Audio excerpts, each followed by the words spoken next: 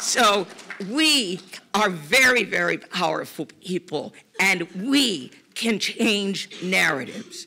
We start with candidates. They've got nothing to lose. They don't really have any significant money from anybody.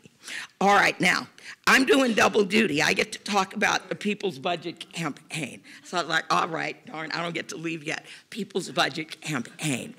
Paul, you were brilliant talking about the People's Budget Campaign. Does everybody know what the People's Budget is? All right, well, even if you don't, I'm about to tell you, so get ready. Here it comes, listen fast. Every caucus in Congress, in the House, has a right to put together a budget and offer that budget as a substitute for the House budget presented by House leadership. Now, the Progressive Congressional Caucus is the largest caucus in the House. And so every year, they put together their version of what the budget should look like. What is important about that budget to everybody here in this room is we have input into what is in that people's budget. Now, they don't always listen to us right away. Sometimes it takes us going back to them over a couple of budget cycles to get what we want in the budget. But they generally try to listen, and they walk a very interesting balancing act. Number one, they're progressives. So their budget is probably not going to pass, but their budget is beginning to build momentum. In fiscal year 2016, their budget got 99 votes. Fiscal year 2018, they got 108 votes. That was a record for a budget that eliminated the Overseas Contingency Operation Fund. Yeah, it's like, whoa. They also said, we have no money in our budget to build new nuclear armament. No, doesn't exist, it's not in there. They raised money for education and supported free college. That was in their budget. They wrote it down. This is what our budget is going to do. They, in their budget, included money to ensure that people had, notice I'm using the word ability, not right, because we don't have a right to vote in America. We have the ability, or at least some of us do, the ability to vote and to help expand that. They were going to provide funds for a just immigration policy, and there was no wall funding in their budget. They're like, no, we're not funding the wall. It's like that. No, it's not even being considered. And they were also funding green jobs. They were funding infrastructure. And they were funding lowering prescription drug prices. So a lot of the things that we wanted, and they had a very strong part in their budget that was going to help guarantee housing would become a human right. And that part of the budget, word for word, was developed by a member of our coalition.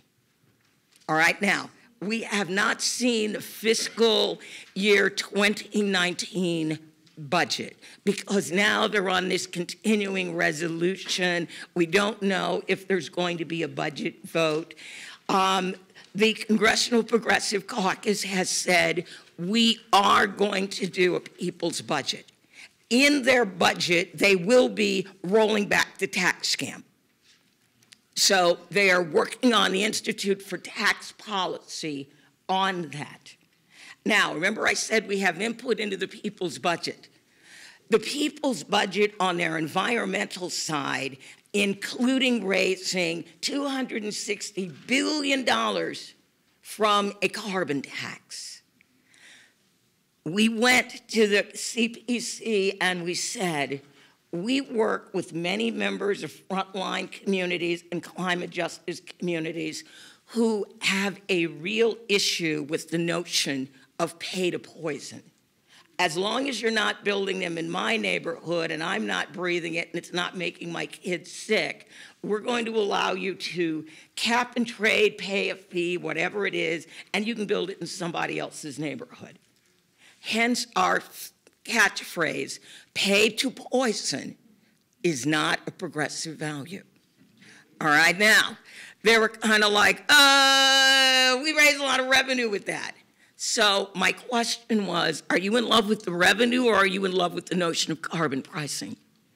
And they're like, we need the revenue.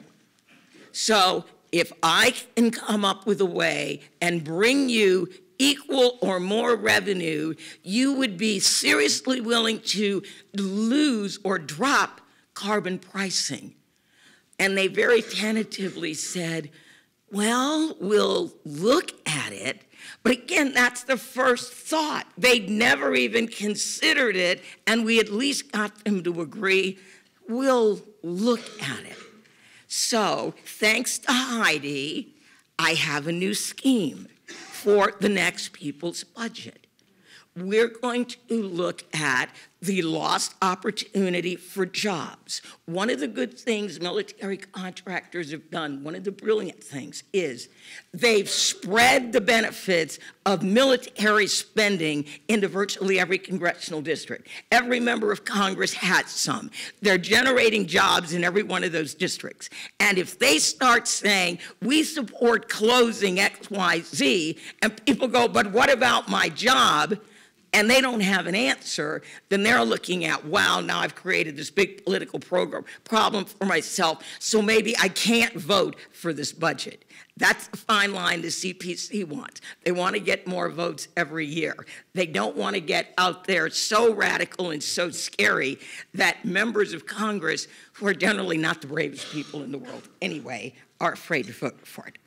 So what we're going to do is we're going to work with Heidi. We're going to come up with those. You realize there would be double the job opportunities if you weren't wasting those opportunities on the military. So if we cut the military budget, I'm going to ask for 30%. We're going to be hoping for 25, but again, when you're negotiating, you always go in asking for a hell of a lot more than you're really willing to settle for. Only an idiot would go in and say, this is what I want, and that is your only plan. So I'm going to raise it. I'm going to see what number they come up with for a reduction in order to get more jobs, and then see if we can't get a much better budget for fiscal year 2020. All right? Again, and you know what I'm going to do once I have the numbers? I'm going to go see about selling it to some Republicans.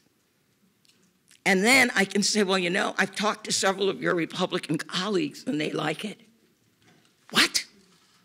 There's a possibility that Republicans might like this?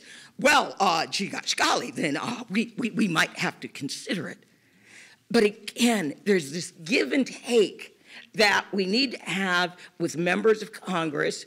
We do need to get better members in there. So our young people in the room, I am hoping that very soon you will make the choice to run, that you will build your constituencies among groups in this room, among your fellow students on your college campuses, and then you will mount a campaign that we can bring in the coalition of underrepresented voters and help get you elected so that you can be a very strong vote for getting the most progressive people's budget that we can have passed in Washington, D.C., because we will at some point pass this budget.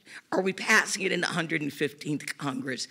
There is nothing you can buy, there is nothing you can smoke strong enough to make you believe that it would be possible to pass anything sane in this current Congress as it's configured.